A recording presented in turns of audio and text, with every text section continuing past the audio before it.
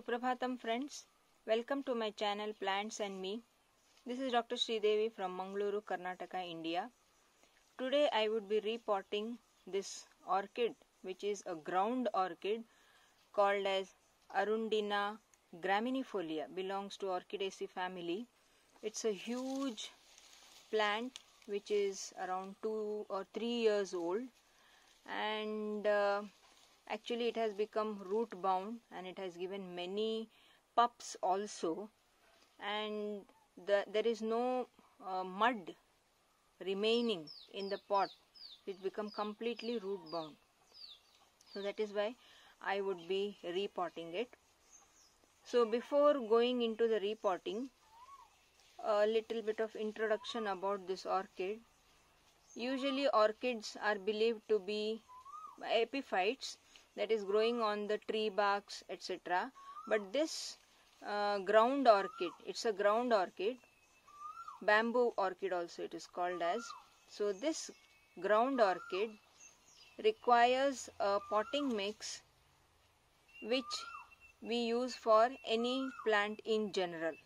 Usually for orchids we use coconut chips, then pumice powder, then cocoa peat, etc., pine bark, all this we use. But for this ground orchid, all that is not necessary. The normal potting soil, that is mud, is enough.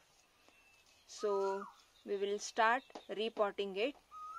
I'll have to pour water in the pot to loosen the soil, and then I will pull out the soil, pull out the plant from the soil, and then do some amendments in the soil, use some new potting mix, and then repot the plant, that is ground orchid. So this is my plant, ground orchid or bamboo orchid. It has got these beautiful flowers. So this is a huge plant, and if you see, the potting mix is very less and it is completely root bound. There are so many pups also in this. This is a new pup, and there are so many new pups coming here. So I need to repot this plant. There are a few weeds also. So I'll first water this and make the soil loose, and then remove this plant from this pot and then use a new potting mix. So I'm watering this. The soil has to become completely moist and it has to soak for some time, otherwise it won't become loose. So I'll have to wait for some time till this loosens.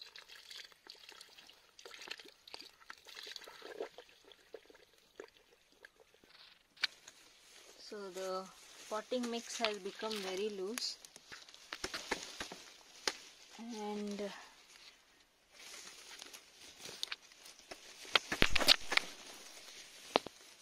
actually with 2 hands I can remove.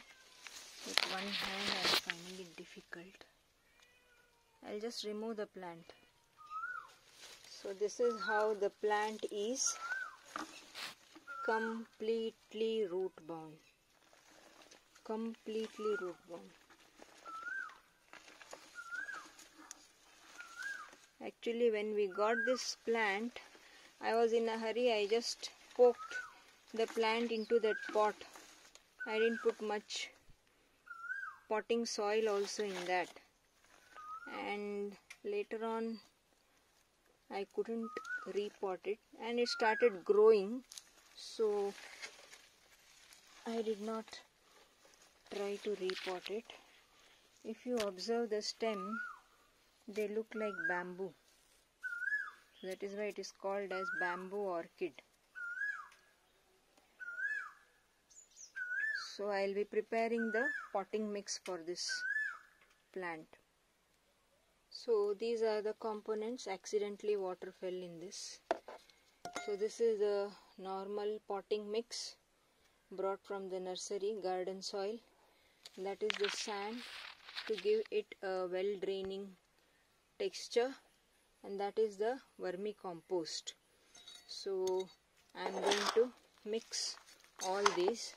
My aim would be to fill that pot. It was hardly filling. The potting mix which was earlier used, it was hardly filling the pot.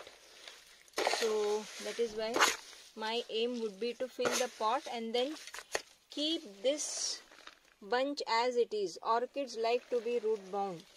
So if I disturb the roots, it will take time for flowering again. It is already flowering. It has given so many flowers. I don't want to disturb the roots. I will not disturb the roots. I will put this in the pot and then place that plant as it is. So I have mixed this. Now I would like to add bone meal. Bone meal is one component which helps in flowering.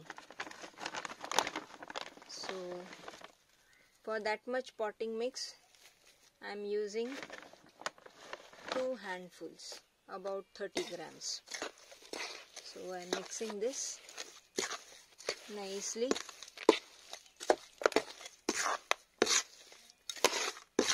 I feel vermicompost is little less, so I will add a little more vermicompost.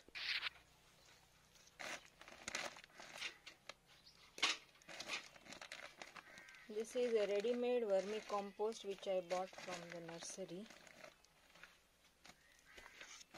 It is a fortified vermicompost, fortified with neem cake, macronutrients and micronutrients, etc.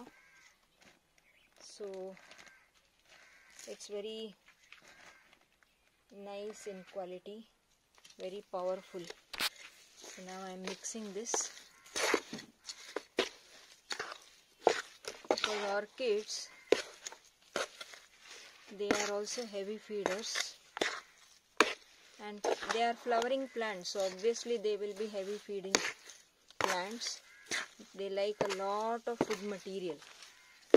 So yes, this is okay. Now I will put this in the pot. In the pot in which it was there earlier. I am not changing the pot.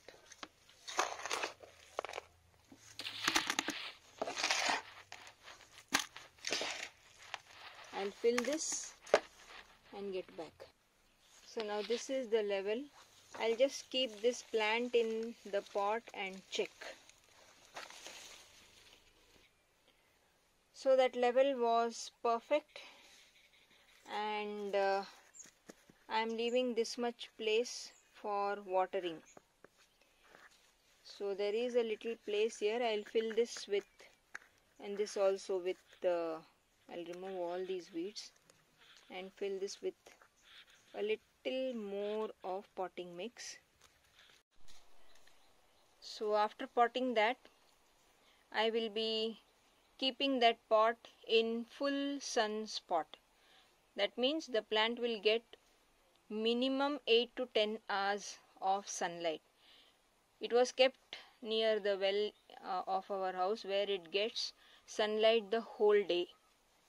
I did not disturb the roots, so the plant will not go into shock. Only thing is I increase the amount of potting mix in the pot. That's it. And I have made some amendments in the potting mix. So the new roots will develop. They will go into the soil, new soil, and again the plant will grow. It will give out new pups and it will give better flowering. Watering should be daily. They are ground orchids, so they require watering daily and full sun for about 8 hours. That is their requirement.